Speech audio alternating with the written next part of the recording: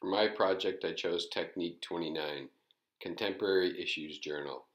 I propose to create a blog that students can post course-relatable material and ideas. I call the project Relate Course Technique to Events Blog. Students will be provided an assignment description sheet along with some sample submissions.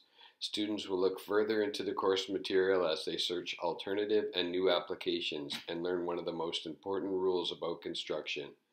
There can be many ways to achieve the same result in terms of methods and materials.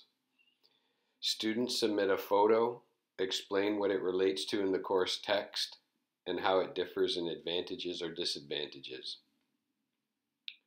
This gives the instructor a format to directly engage with the student, point out details and insights that will help students understand course material.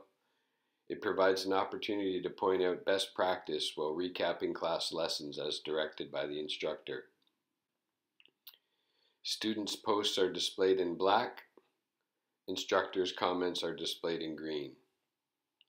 Using this method, the instructor can direct the attention to topics most relevant to the course by choosing and adding specific content.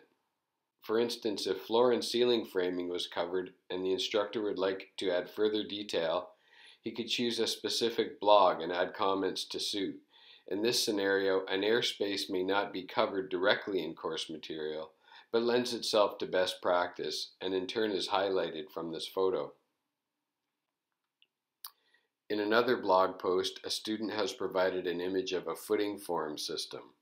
There is an opportunity for some humor, as well as the Pythagorean theorem is reinforced by its importance in a much different method than in the classroom examples. The instructor has a wide palette in terms of how to demonstrate specific techniques using examples that may seem remote of the subject, through extensive experience and knowledge.